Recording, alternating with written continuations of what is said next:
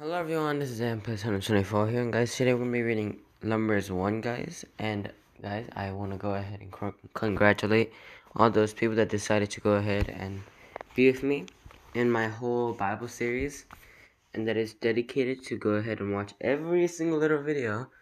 Anyway, yeah guys, we're on Numbers now. I hope that you guys really are following along. But anyway, if you guys want to go ahead and read along, you guys can go ahead and go to BibleGiver.com, or you guys can go ahead and go get your own Bible. I'll be reading from the New International Version, also known as the NIV. I don't really care how you guys are going to do it, but let's get started. The census. The Lord spoke to Moses in the tent of meeting in the desert of Sinai on the first day of the second month of the second year. After the Israelites came out of Egypt, he said, "Take a census of the whole Israelite community by their clans and families, listing every man by name one by one. You and Aaron are to count according to their divisions all the men in Israel who are 20 years old or more and able to serve in the army, one man from each tribe. Each of them the head of his family shall help you. These are the names of the men who are to assist you. From Reuben, Eliezer, son of Shedor. From Simeon, Shimler, son of Zurshaddai." Sorry guys if I mispronounce any of these words. From Judah, Nahshon, son of Aminadab. From Issachar, Nathaniel, son of Zor. From Zebulun, Eliab, son of Helon. From the sons of Joseph, from Ephraim, Elishama, son of Immihud. From Manasseh, Gamaliel, son of Pedazur. From Benjamin, Abidan, son of Gideoni. From Dan, Ahiezer, son of Amishadai. From Asher, Pedro, son of Okran. From Gad, Elisaph, son of Duel. From Naphtali, Ahir, son of Enan. These were the men appointed from the community, the leaders of the ancestral tribes. They were heads of the clans of Israel. Moses and Aaron took these men whose names had been specified, and they called the whole community together on the first day of the second month.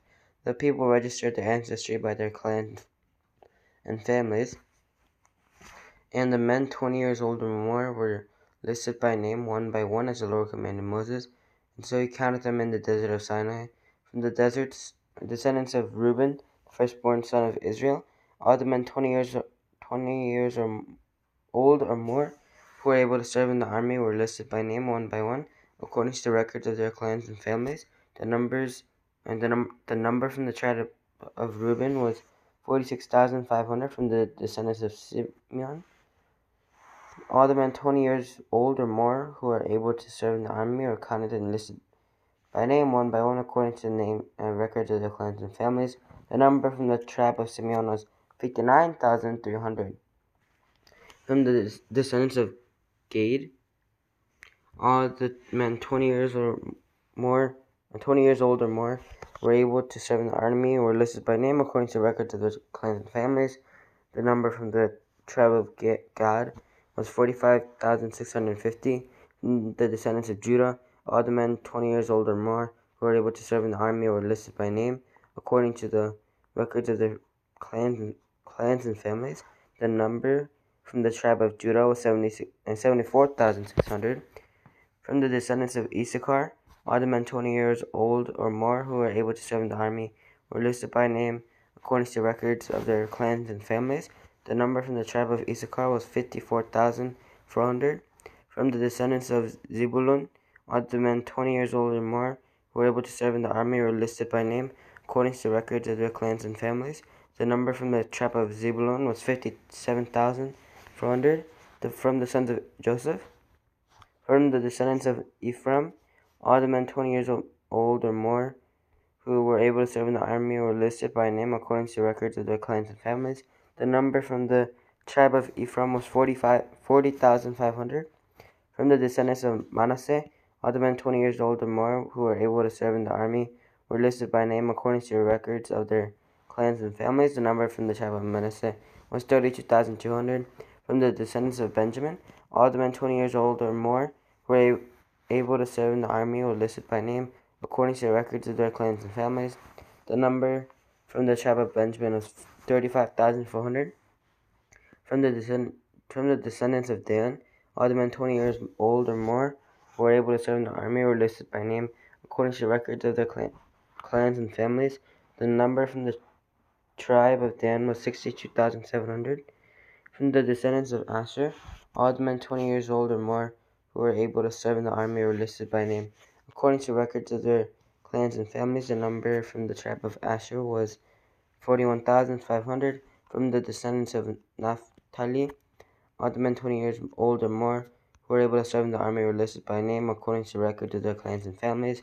The number from the tribe of Naphtali was 53,400.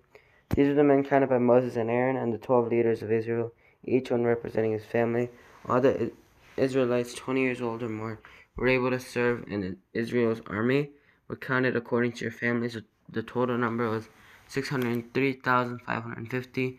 The ancestral tribe of the Levites, however, was not counted along with the others. The Lord had said to Moses, you must not count the tribe of Levi or include them in the census of the Israelites. Instead, appoint the Levites to be in charge of the tabernacle of the covenant law, over all its furnishings and everything belonging to it. They are to carry the tabernacle and all its furnishings.